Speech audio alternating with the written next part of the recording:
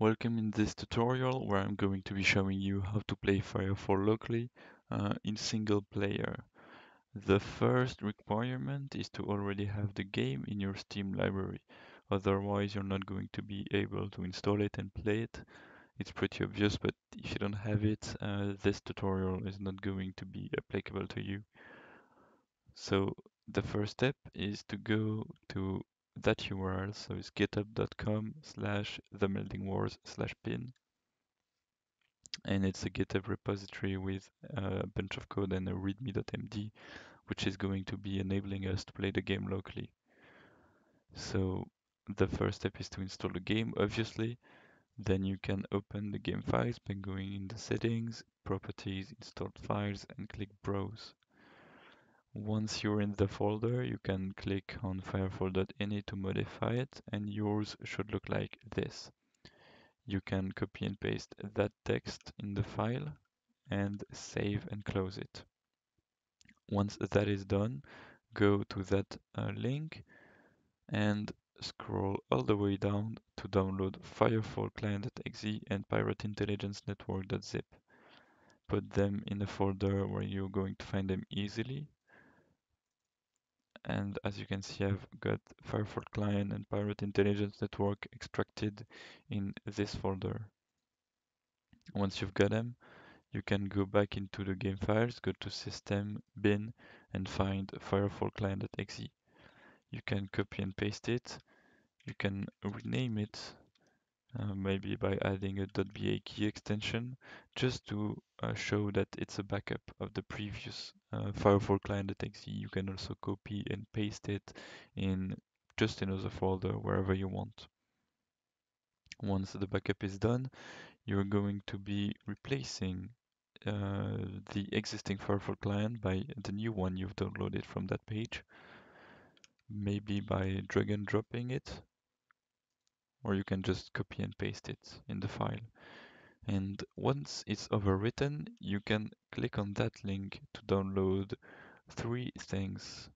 Uh, the first one is the SDK, the second one is the ASP.NET Core runtime, and the third and last one is the runtime or desktop runtime. You can choose whichever one you want. So the first thing you need to make sure you've got right is the version. You need 6.0.16. And for the SDK, I think you can just choose whichever one you want, but the second thing you need to make sure you get right is the architecture.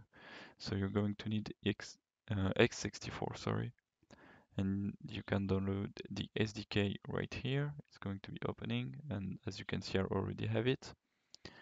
You can also download ASP by clicking the link, and as you can see, I've got it here. And you can download the desktop runtime or runtime if you're on Linux. And as you can see, I've got it here as well. Once you've got all the files downloaded, you can run them one by one, and you're going to be prompted with an install button. It's pretty straightforward, and it should be installed pretty smoothly in just a few seconds.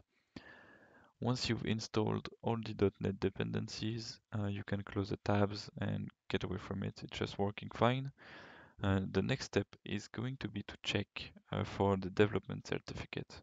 So press Windows R and run cmd, or just run your Linux terminal and paste the command .NET devcerts https://trust. If you've got this output, or if you've got a prompt to click yes, that's pretty good. That's a good sign. Click yes on the prompt, or just close the terminal if you've gotten this output. Once you've done the first 8 steps, we're almost there, and we are going to be going in the game files. No, sorry, in the Pirate Intelligence Network zip you've downloaded. You can extract it and go inside, run gameserver.exe, run matrixserver.exe, and run webhostmanager.exe. So you're gonna get three small terminals opening, and if they're closing instantly, that means you've downloaded the wrong versions of .NET dependencies. So just make sure you've got the 6.0.16 and the x64 architecture. Once you've got the 3 windows running, you can start the game, and you need to make sure that you've got the right Firefall client. That's the one you've downloaded from that page. You can double click it, and that's going to be launching the game. And once you're on this page, you can just put pretty much anything in the username and password field and click just connect. You're going to be met with a bunch of raptors, level 10.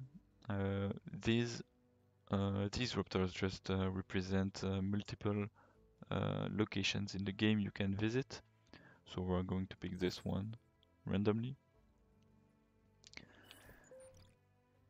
And the game should be loading, and you're going to be inside the location you've chosen. So right here we're inside a melting tornado, as I can recognize. Sadly, we're unable to gather a lot of crystite.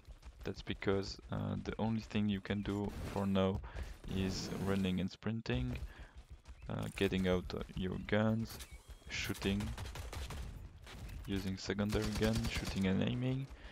You can open every interface, such as your character, or let's see, what else can we open? Yeah, we can get inventory, we can get the market, we can also get the map. That's all you can do, but you can interact with very little stuff, such as messages. As you can see, you cannot gather them because of HTTP errors. Yeah, you're very limited, but that's still a small victory to be able to run the game and visit it once again. Maybe the GitHub repository will be getting some views and will be developed further and beyond. Maybe the development will enable us to get some entities like monsters, shoot them, get NPCs and all that stuff. For now, that's all you can do, but I think it's still a nice victory to celebrate, to be able to run Firefall once again locally.